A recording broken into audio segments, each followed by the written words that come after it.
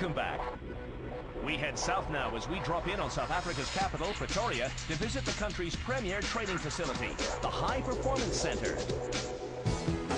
Launched back in 2002, the High Performance Centre was South Africa's first elite performance sports facility. It's fast established itself as a training ground for international sportsmen, but its key aim is to provide the springboard for launching young talent into global competition. We believe that we are a very dormant nation. There's a lot of talent out there, and we are going to try and enhance the sporting prowess of the young sporting talent in South Africa, and hopefully one day become one of the top medal winners in world sport. The HPC, as it's known, not only focuses on improving its pupils' sporting prowess, but also places firm emphasis on education, with a schedule designed for moulding well-rounded future champions. Oh, we wake up at like 5:30, go to swimming at 6, train from 6 to 8.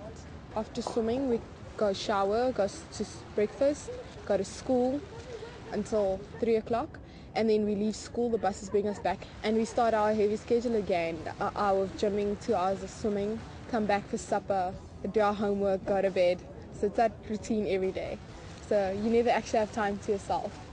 The High Performance Centre is such a great facility with the school where the kids, they train in the morning, they go to school.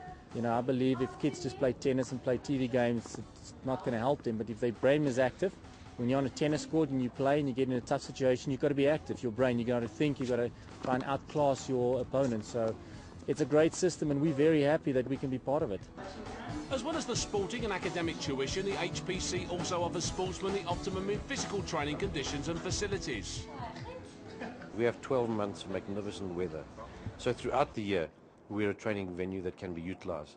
Furthermore, we also high altitude or medium altitude as well too, which is perfect for the athlete. And then we're also a one-stop shop as well too, with the facilities you have here, from the accommodation to the sports science gymnasium to the medical center to the restaurant to the relaxation and swimming pool. We believe this is a jewel waiting to be discovered. The HPC goes to great lengths to make sure the facilities are available to all, providing opportunity for potential champions from all walks of life. You know, it's actually a wonderful story because little Morris, I actually saw him in the Menlyn Shopping Centre, and I actually approached his parents to ask whether we can't come to this venue for training. And then we brought another acro gymnast from Nelspruit up, and we teamed the two of them up, and they've done an amazing job up to now. Since June last year, they've just done amazing stuff. As far as I'm concerned, they're the only two male couple that would ever be able to represent South Africa at World Champs. Since the 2004 Olympics, we won a bronze medal with our Olympic heavyweight men's pair, and there's been a lot more interest in rowing, a lot more funding. One of our big things is transformation, to grow the sport in our communities, and the academy is allowing this to happen, where I scout for talented kids in disadvantaged communities and bring them into our program so that we can develop athletes for 2012 and beyond Olympics. And this is just a route that we can excel and speed up the performances. The scouting has reaped great rewards for the HPC, as it's provided South Africa with not only national but also international success, headed by 17-year-old Suzanne Van Biljon, leading the nation's swimmers to glory.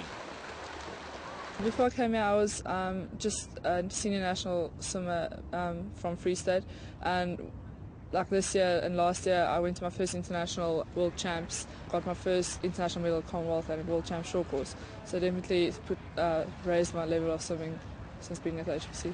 If you're in the sports realm, you know about Susan and her ability and her talent that she has, and right now she's that future for swimming, and a great idol for a lot of these younger athletes to look up to, and then hopefully try and get themselves to that point. You know, hard work always pays off in the end, more so than talent.